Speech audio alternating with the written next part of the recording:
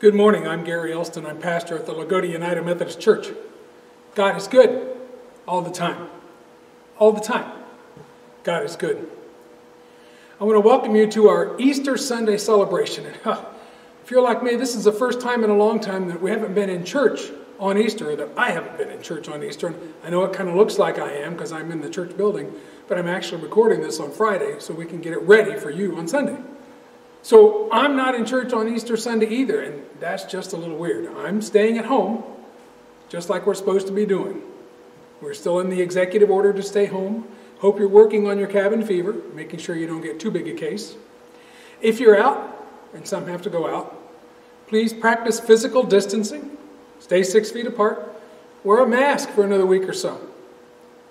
If you're staying at home, and I encourage you to do that, make sure others don't feel socially isolated. Give them a call, contact them, tell them that you care. I hope you're reading and listening to the things that we're sending out from our office. If you are not on our list, please email us at lagodiumc@gmail.com. That's LOOGOOTEEUMC@gmail.com. And if you need to contact us by phone, it's area code 812-295-3049. Now remember, we're not in the office as much. It will take a while to get back with you on the phone. I hope you're enjoying the daily devotionals we're sending out, and please, I hope you enjoy them. Please watch them. Continue to send in your prayer requests. We will compile those and then we'll get them out in the Monday newsletter. They'll be published then. So please look for them in our every Monday newsletter. I hope you're continuing to pray. Pray for yourself. Pray for your family. Pray for your friends. Pray for our community and our state and our nation and our world. Because right now we need prayer. I want to remind you that our building is closed. Everything is canceled because of the stay-at-home order. The only exception to that is our food pantry. Our food pantry will again be open this Thursday. And we could use some more help. Because of the stay-at-home and because of the way we have to do it now with the virus, it's causing us more work. So if you could help out for a little bit this week, it doesn't have to be Thursday. If you can help us get bags ready on Monday, Tuesday, or Wednesday, we'd really encourage you to do that. Call the office and let us know, or call Martha Green and let her know. It's time to remind you of our offering, and yeah, we are still collecting offering, and I know it's difficult. Every pastor knows it's difficult for the congregation right now to talk about and think about an offering. We still support ministries, and that's why we need the offering. We really want to support our ministries. If it would be easier for you, we can make it an automatic withdrawal. Contact the office. Or if you go to our website, there's a tab called Give Plus, and you can just give right online. Now, because you give, we still have our food pantry, and our food pantry feeds about 130 to 140 families a month. That's about 400 to 450 people a month. And this past week, Candleberg Meat Processing knew we were still open. And they made a donation of sausage to our food pantry for this week, and it really helped us out. But we can do this, we can have our food pantry because you give, and because you give, others are giving. So I thank you for your gifts. Would you join me in prayer, please? Lord, this Easter morning we come to you as we always come to you in prayer. In spite of the COVID-19 virus, we still have many blessings to thank you for this morning, so we now lift them to you. And we start first with those who are on the front lines, those who are doing the work during the pandemic.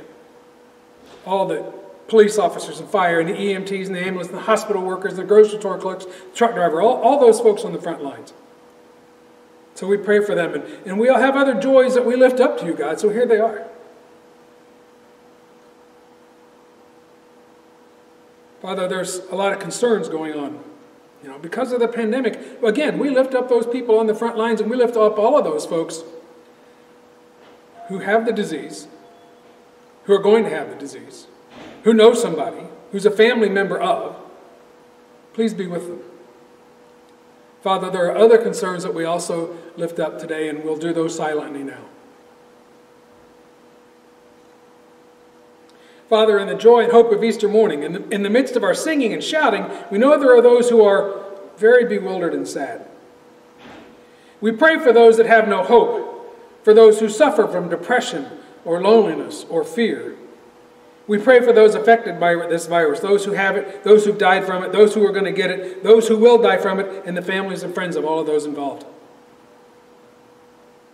We pray for those places and people in our world where death and domination rule, where those in power ignore the poor, where war never ends, where children are hungry, where parents grieve because they can't provide. We pray for those held hostage to addiction and chronic illness that debilitates.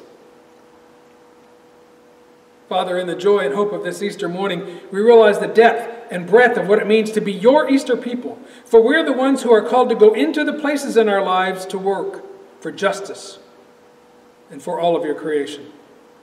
It's up to us to bear witness to the promise of the resurrection that we celebrate today, to hold those in despair and believe for them that love is stronger than death. Father, in the joy and hope of this Easter morning, give us the courage to bear your living love in every corner of our lives, so that your peaceable realm will be so, here on earth as it is in heaven. And now, in communion with the saints of your church, we pray the prayer that your Son taught his disciples by saying, Our Father, who art in heaven, hallowed be thy name. Thy kingdom come, thy will be done, on earth as it is in heaven. Give us this day our daily bread, and forgive us our trespasses, as we forgive those who trespass against us. And lead us not into temptation, but deliver us from evil. For thine is the kingdom, and the power, and the glory forever. Amen. And now we'll go to some music.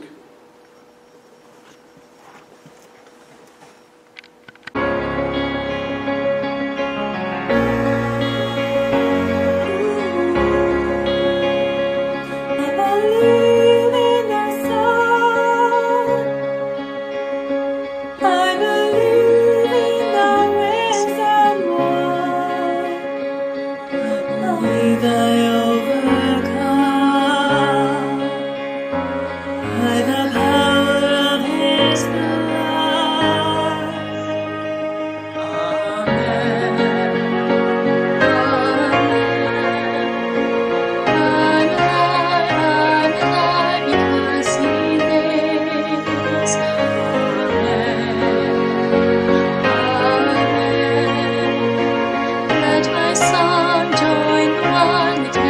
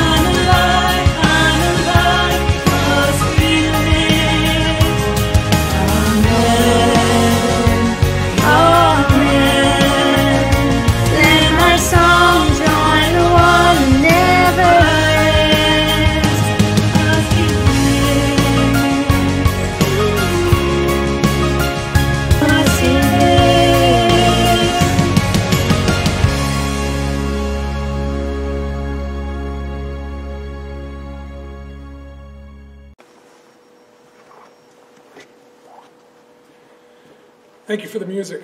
We appreciate it. Now let's turn to our scripture. Early on Sunday morning, while it was still dark, Mary Magdalene came to the tomb and found that the stone had been rolled away from the entrance. She ran and found Simon Peter and the other disciple, the one whom Jesus loved. She said, "They have taken the Lord's body out of the tomb, and we don't know where they've put him." Peter and the other disciple started out for the tomb. They were both running, but the other disciple outran Peter and reached the tomb first. He stooped and looked in and saw the linen wrappings lying there, but he didn't go in. Then Simon Peter arrived and went inside.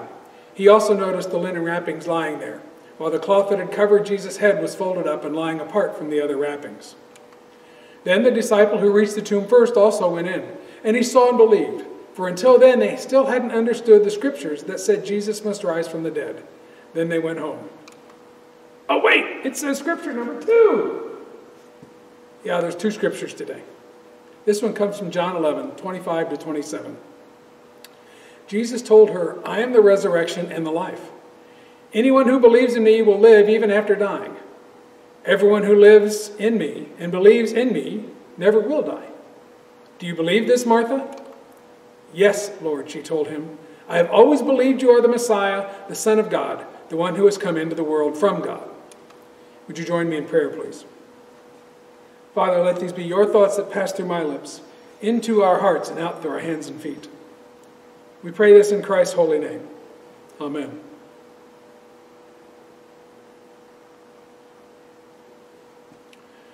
Yeah, 2 scriptures. I know that's not normal. This is not a normal Easter. Normally you would be here. You're at home watching. But I think these scriptures are very related. And the first scripture was the normal scripture that you expected to hear today, Jesus being risen from the dead. But that second scripture about Lazarus, that one threw you for a wrench, didn't it? Threw you for a loop. So we'll get to it, I promise.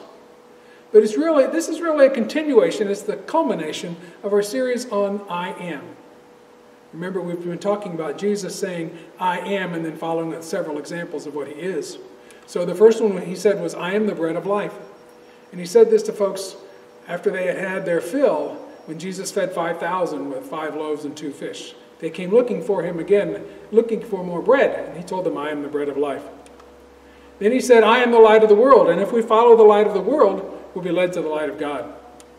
Then he said, "I am the gate for the sheep." That's that hole in the wall for the sheepfold, for the sheep to come in. Jesus is the gate for the sheep, the one who lets them in to the sheepfold, the one who lets us into heaven. Then he said, "I am the good shepherd." We talked about Psalm 23 and how good shepherds do a lot of things, and Jesus does all that, and then Jesus said he was going to die for his sheep. Then he said, "I am the vine." And we need to be connected to the vine. As branches, we need to be connected to the vine so that we can bear fruit. Then last week we saw where Jesus said, "I am the way, the truth, and the life." Jesus is the way. So today we start with the story of Lazarus. It's chronologically before the story of Jesus' resurrection. So let's hear the story. Jesus is down near Bethany, or down near Jericho, where John the Baptist has been baptizing folks. So he's a ways from Jerusalem. And he gets word that one of his best friends, Lazarus, is dying. Now, the apostles assumed that Jesus would want to go quickly to Jerusalem to maybe get there before Lazarus dies, but Jesus dawdles for about 2 days. And then they take another 2 days to get to Jerusalem. Now, before they left to go to Jerusalem, some of the apostles didn't want to go. Jesus had already told them that, "I'm going to die in Jerusalem." And the apostle Thomas, among others, argued and said, "No, it's not." And finally, Jesus can be very convincing. And he said, "We're going." And Thomas says, "Well, then, okay, I'm just going to go die with you." So they come to Bethany, which is about a mile from Jerusalem. It's where the home of Mary, Martha, and Lazarus are. Mary and Martha and Lazarus are brother and sister. Lazarus is the one who is sick.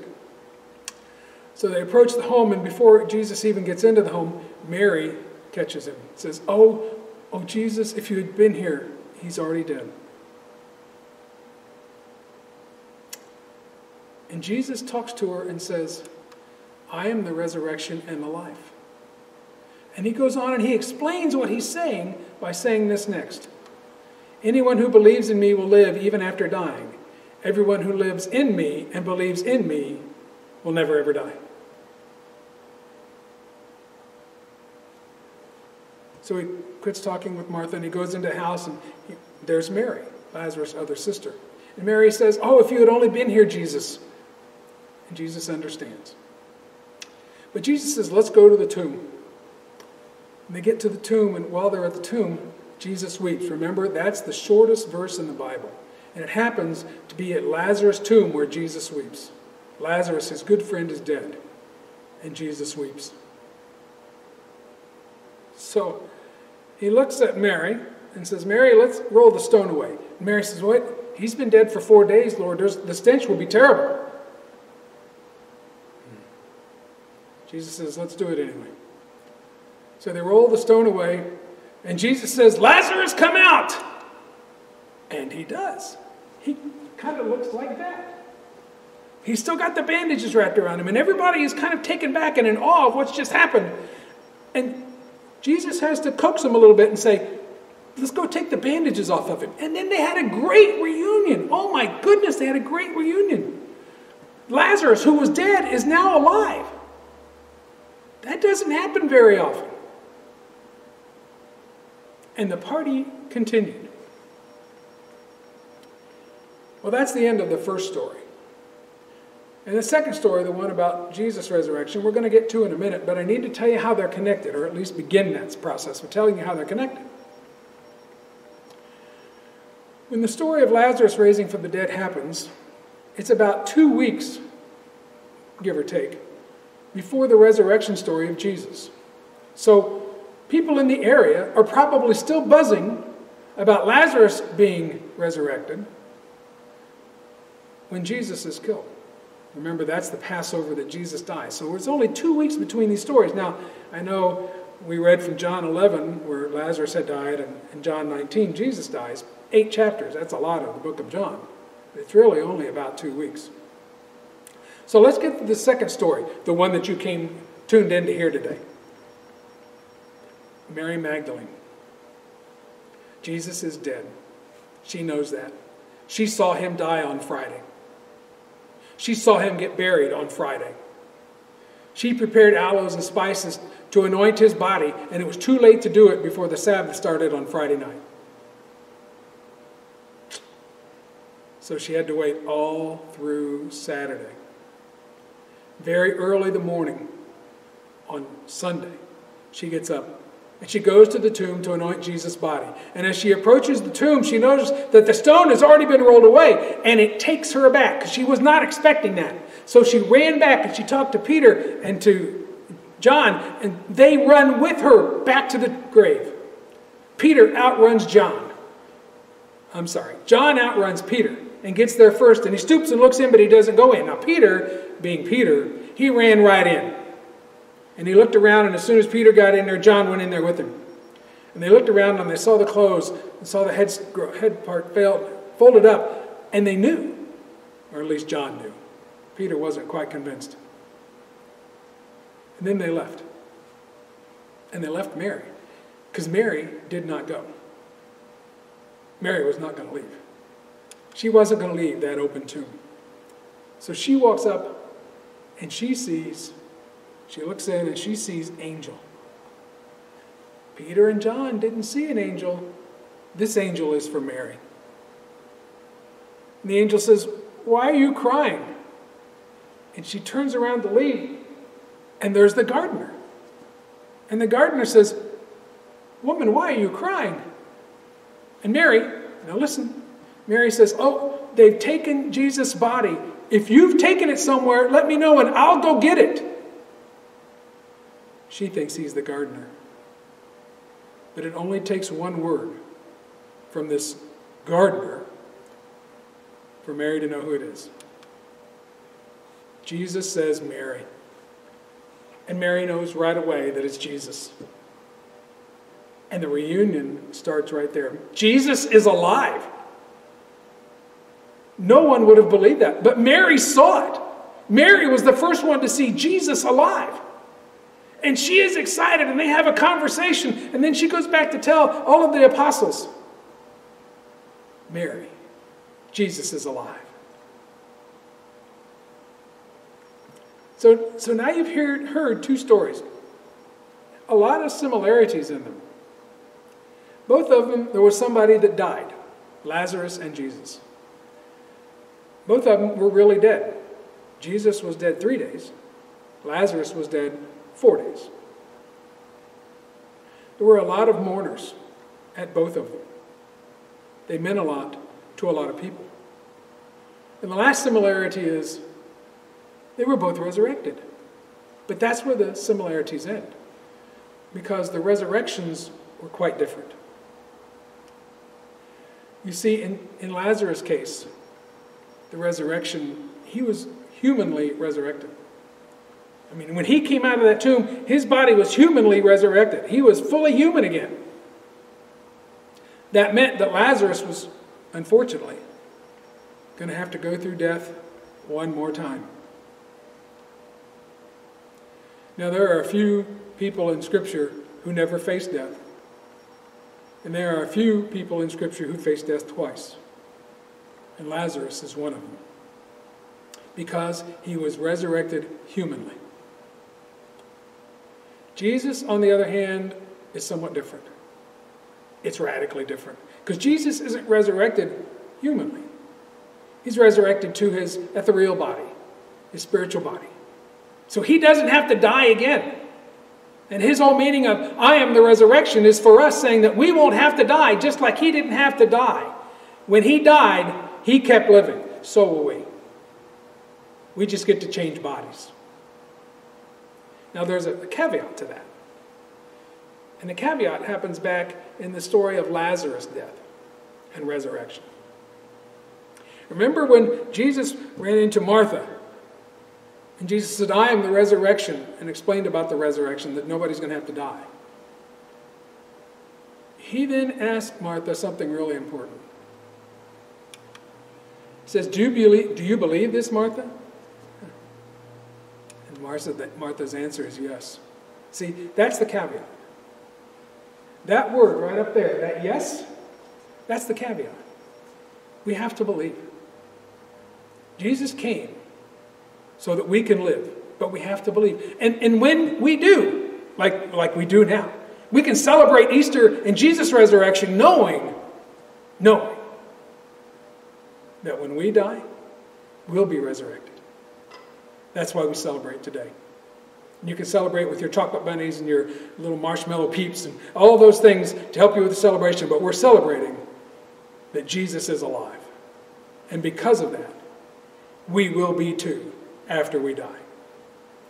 So let's pray. Father, we thank you for these stories.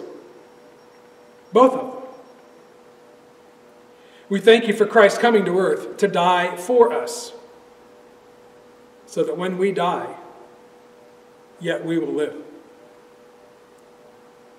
We celebrate that today, and even though we're celebrating apart in our own homes with just a couple of people there, we're celebrating together with billions of Christians around the world. We celebrate today's resurrection. We celebrate Jesus' resurrection. And we thank you so much. And we pray this in Jesus' name. Amen. We're going to move into Holy Communion now, and as you can see, I'm going to be reading the part that's in the white, and then you yourselves can read the part that's in the yellow, and I hope you've got your elements ready. I talked to you about it all week, about having your elements ready, your juice and your bread. Mine are sitting here in front of me, so we're going to go ahead and begin. If you need to, push pause, get your elements ready, and come back. The Lord be with you, and you say also with you. Lift up your hearts. We lift them up to the Lord. Let us give thanks to the Lord our God. It is right to give our thanks and praise. It is right and a good and joyful thing always and everywhere to give thanks to you, Almighty God, creator of heaven and earth. You formed us in your image and breathed into us the breath of life. When we turned away and our love failed, your love remained steadfast. You delivered us from captivity. made covenant to be our sovereign God, brought before us a land flowing with milk and honey, and set before us the way of life. And so with your people on earth and all the company of heaven, we praise your name and join their unending hymn. Holy, holy, holy Lord, God of power and might. Heaven and earth are full of your glory. Hosanna in the highest. Blessed is he who comes in the name of the Lord. Hosanna in the highest.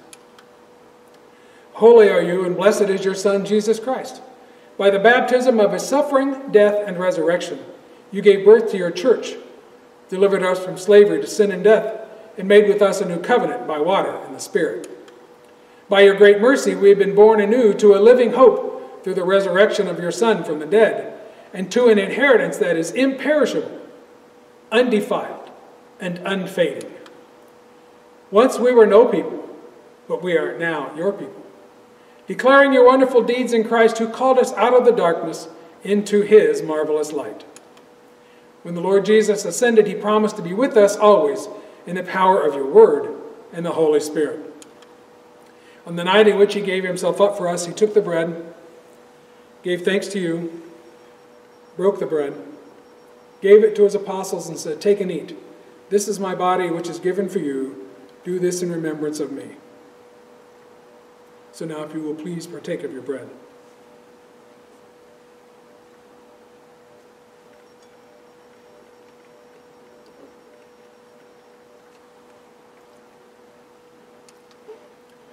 When the supper was over, he took the cup, gave thanks to you, gave it to his disciples, and said, "Drink from this, all of you.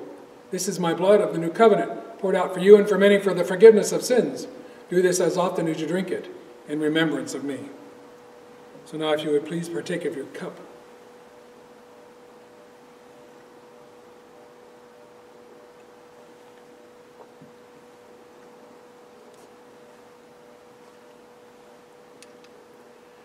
On the day you raised him from the dead, he was recognized by his disciples in the breaking of the bread. And in the power of your Holy Spirit, your church has continued the breaking of the bread and the sharing of the cup. And so in remembrance of these your mighty acts in Jesus Christ, we offer ourselves in praise and thanksgiving as a holy and living sacrifice in union with Christ's offering for us as we proclaim the mystery of faith. Christ has died. Christ is risen. Christ will come again. Pour out your Spirit on us gathered here and on these gifts of bread and wine. Make them be for us the body and blood of Christ, that we may be for the world the body of Christ redeemed by his blood. By your Spirit make us one with Christ, one with each other, and one in ministry to all the world, until Christ comes in final victory and we feast at his heavenly banquet. Through your Son, Jesus Christ, with the Holy Spirit in your holy church, all honor and glory is yours, Almighty God, now and forever. Amen. Now it's time for some music.